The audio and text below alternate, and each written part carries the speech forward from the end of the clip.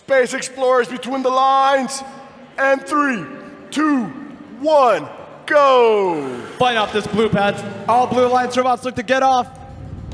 And it looks like they will, all excluding 6974. 6974 now gets off. Exiting, we will now be exiting Sandstorm period. 6974 looks to go in on that cargo. The hatch panel is placed for Blue Alliance. Project Y looks to be doing the same, but there's already a hatch panel there. 4717 looks to get that bulb floated. That cargo is loaded. Here they come. Project Y tries to place hatch panel and already hatch panel placed. 25-6, Blue's edge.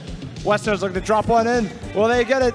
They line up and fire, and it will just bounce right in for Red Alliance. Over here on this Blue Alliance side, 2613 looks to get a hatch panel. Looks like they'll grab it.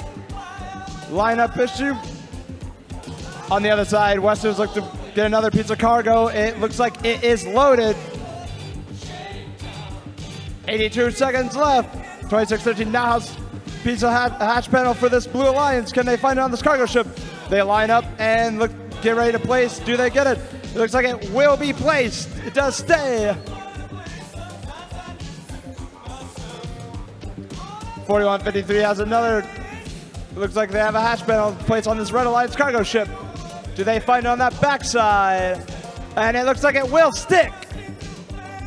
3614, 36-9. 6974 looks to get one in that cargo for Blue Alliance, and that one will stay. Blue Alliance takes a hefty lead. 39-11, 37 seconds left. Getting close to this high-level climb period. Looking to get another piece of cargo in on this cargo ship, and it will fall in and does stay for Blue Alliance. 21 seconds left, 42-14. These Blue Alliance looks ready to climb. Project Y goes up for that level 2, but they'll fall. They'll go do it again, and this time they'll stay for Red Alliance. Western Robotics is on as well.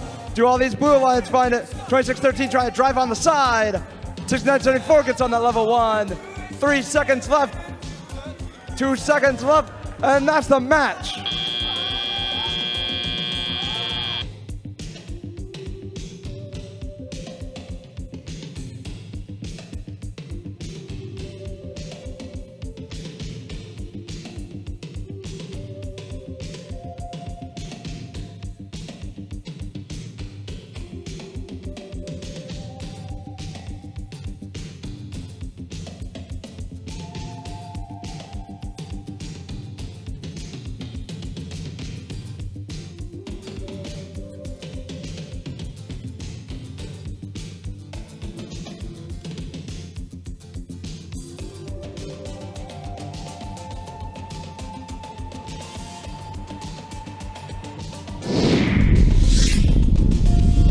And that will be a Blue Alliance victory, 51-26.